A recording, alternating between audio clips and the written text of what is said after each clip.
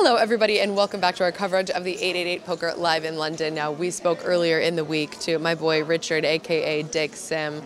I don't care if you want to be known as that or not, but this was, I think, a really unique and cool experience, and there's been all sorts of little areas and arenas that you guys have gotten to participate in. I've been trying to keep up with everything, but first let's just catch up a little bit from the cash game last night. Seems like you ended up a winner there.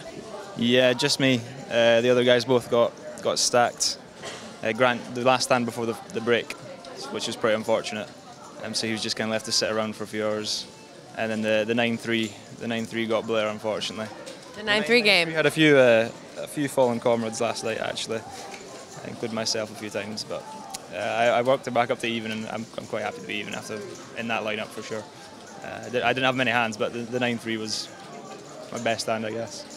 And because even is actually still plus 1K. I won a little bit, yeah, and plus 1K, yeah. So I can't complain at all. Well, let's talk a little bit about the main event. How did you guys fare there? I busted day one, and then Grant and Blair played today.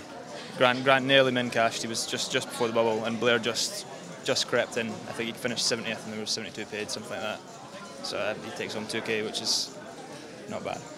We did talk to them, by the way. I saw them on my way out to dinner, and Grant was like, it was a marginal spot. I should have held on. It was a call. He's just sad. He's just sad that he lost. Yeah. The bubble's the worst. He played fine, yeah. Bubble's the worst. But instead of, when you busted on day one, I think there was a secret motive because you got to go see an awesome game today. Yeah, Arsenal and Tottenham. It was 4-2. There was all kinds of stuff going on. Lead kept changing. There was fights. There was like a wee riot on the pitch. I'm looking forward to going and watch the highlights actually to see what actually went down. But it looked like there was stuff getting thrown on the pitch, and the atmosphere was amazing.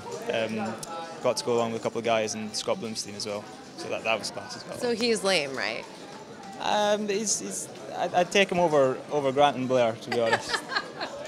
Scott's the best. If I could go to a sporting event with anyone, I think I would definitely choose Scott. It was his first soccer game, and yeah, he loved it. He was buzzing. He was absolutely buzzing.